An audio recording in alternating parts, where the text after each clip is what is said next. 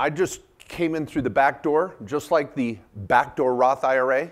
And if you know what the Roth IRA is all about, you know how cool it is compared to the traditional IRA. But you want to be in the party.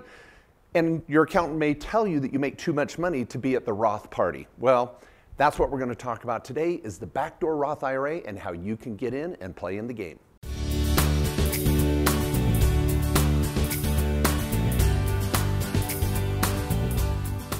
All right, now why you've heard of this problem is because of income limits. If you make too much money, you cannot contribute to a Roth IRA. It starts around 130 grand if you're single, and if you're married, it starts kicking in at about 190 grand. And so, you know, it's awesome. Tax-free growth, tax-free withdrawals. That's why we want to be in the Roth party.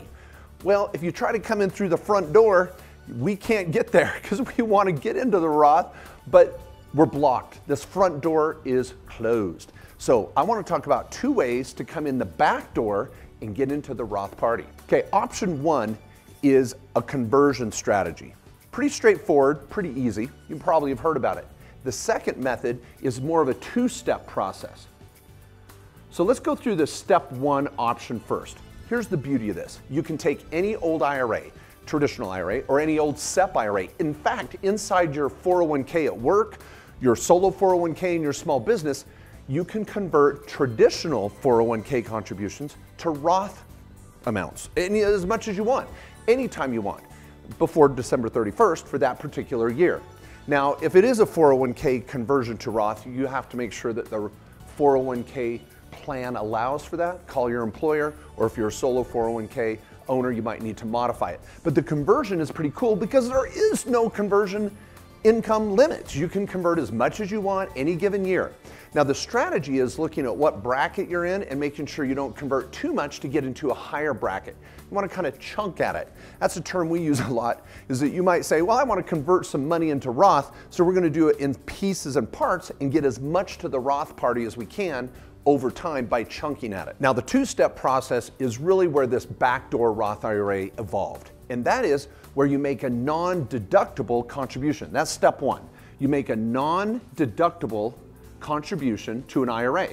Now you may say, well, can I do that? Yeah, you can at any income level. See, if you make more than 130 grand single, 190 married, you start to phase out and you can't make a contribution to a regular IRA and get a write-off, but you can still contribute. But why would you do that? Because on step two, you convert it to Roth. So it's kind of a cool way to get into the Roth because you make a non-deductible contribution, which you can do even if you make too much money, and then on day two, you convert, and you convert that contribution over to a Roth.